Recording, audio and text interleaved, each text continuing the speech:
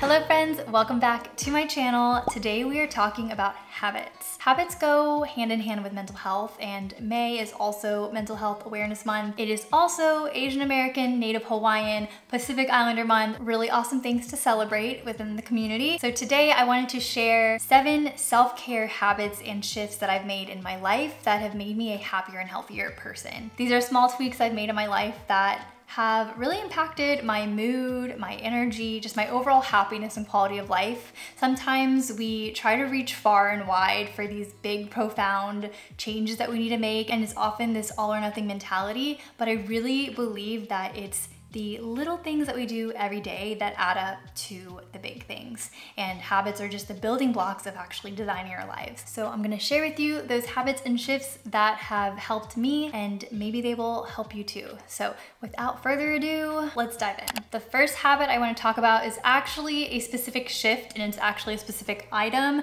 that I purchased that had made a big difference in my life, and that is blackout curtains. It's been a priority of mine to improve my quality of sleep. And since I have TMJD and just all these like jaw issues, it impacts how rested I feel at night. And when I went to Korea, we stayed in different places that had blackout curtains, and I slept like a rock. It was just insane how much deeper I slept. So the first thing I did when I got back to America was purchase some blackout curtains. They weren't a huge investment. I got them on Amazon, and we just used the same curtain rod that we have in our living room, hung them up, and voila. I have slept straight through the night several days in a row, and it's been amazing. Getting quality rest is so important, and that carries me throughout my day. So I honestly cannot believe I didn't purchase them sooner. The hype is real. So blackout curtains. The second shift I made was deleting TikTok from my phone. Okay, so yes, I'm a content creator and I do post and share on TikTok,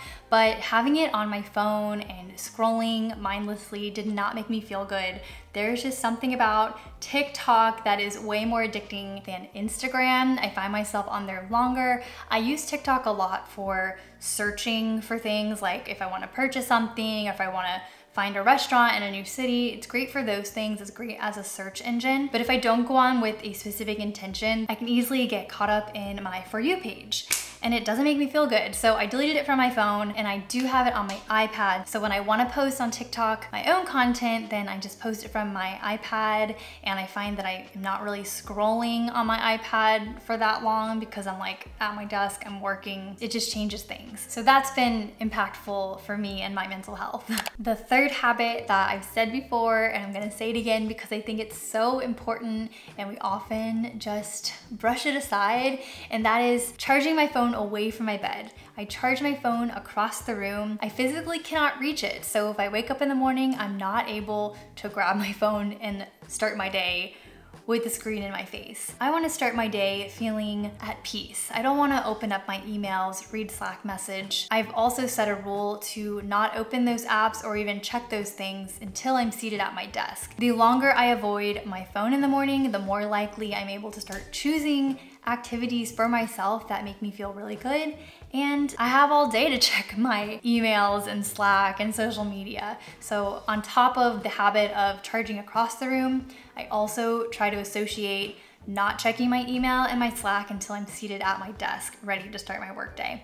And so far that's been working. On the weekends, I'm definitely more lenient about that, but during the weeks, absolutely, I do not want to start my day with a phone in my face. Speaking of phones, I want to give a huge shout out to Casetify for sponsoring today's video.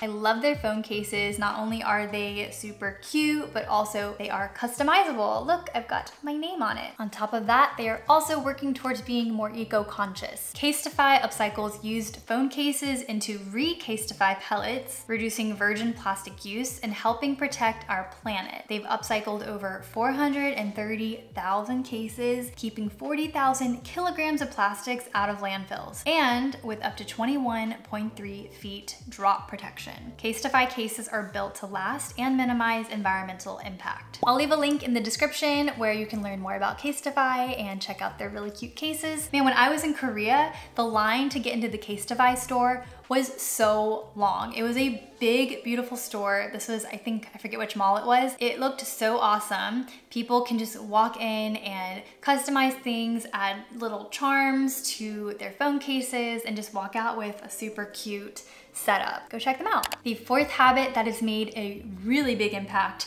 on my mental health and my physical health is walking on my desk treadmill after lunch. So I've been doing a little habit stacking, ending my lunch cues, me walking on the treadmill for X amount of time. Typically, it's anywhere from 60 to 90 minutes. It's at least 60 minutes. I get so many steps in. When I'm walking on my treadmill, I'm just on a roll. I don't know what it is. It just gets me into the flow state. I know a lot of people have questioned how coordinated you have to be able to type while walking, but I started out really slow when I first got my treadmill. I think I was walking at like 1.2, and now I'm walking at 2.5. If I'm editing photos and I have to like drag something on my screen, then like walking is not the best thing for that. But if I'm typing an email, working in Notion, writing a script, planning my content, it is great for that. And I do that pretty much every single workday. Now, I'm not telling you to go out and buy a desk treadmill, but I think the simple act of walking after you eat, just as a way to kind of aid your digestion before you immediately return to your desk, I think that's a small tweak we can all try to make in our workday, even if it's going with a coworker and doing your one-on-one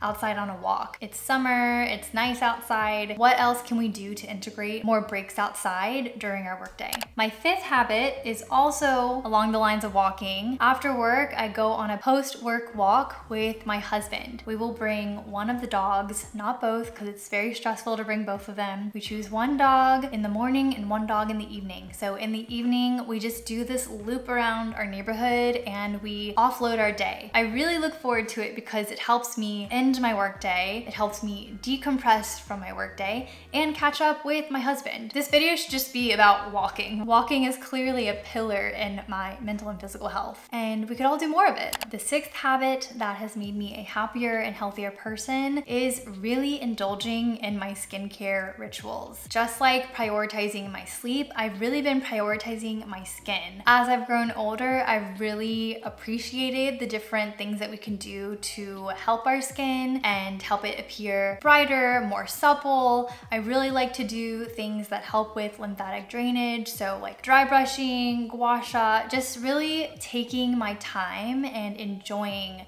the process. Sometimes taking your time can be a luxury, so if you are a very busy person and you feel like you have to kind of rush throughout your day, I encourage you to find those pockets, if it's your skincare, if it's washing your face, if it's how you apply your serums, to see if you can make that a very indulgent time for you, because that's what I do.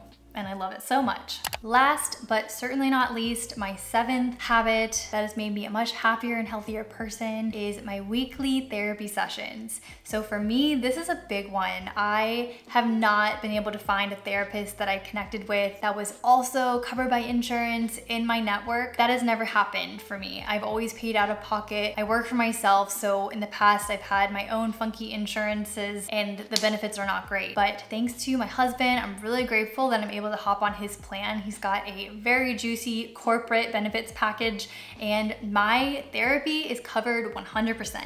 I don't pay anything and it's every week. And this has been so important for my mental health, but also just like allowing me time every week to share what's going on in my mind and not just journaling about it. Yeah, I feel really grateful. I found this therapist through my hairstylist. Whenever I get my hair cut, we talk about mental health, and she always talks about her therapist, and somehow her therapist ended up also being within my network. That has been a super game-changing habit that has really improved my weeks, and I feel so much happier because of it. All right, friends, those are the 7 habits and shifts that have made a big impact on my life this year. I hope they inspire you to take care of yourself and to identify the things that will make a big difference for you in your life, no matter how small they are. Habits don't have to be complicated. You don't have to go out and buy things. When we take time to pour back into our own cups, we're able to then pour into others. And I think it's super important to remember that we cannot pour from an empty cup. Cliche, but true. So make sure you are taking care of yourself, not just in here, but also in here. Thank you all so much for tuning in. Thank you to Casetify for partnering on today's video. Comment down below with some habits that have made an impact on your life. I'd love to read them and keep the conversation going. Thanks for watching, friends, and I'll see you in the next one. Bye!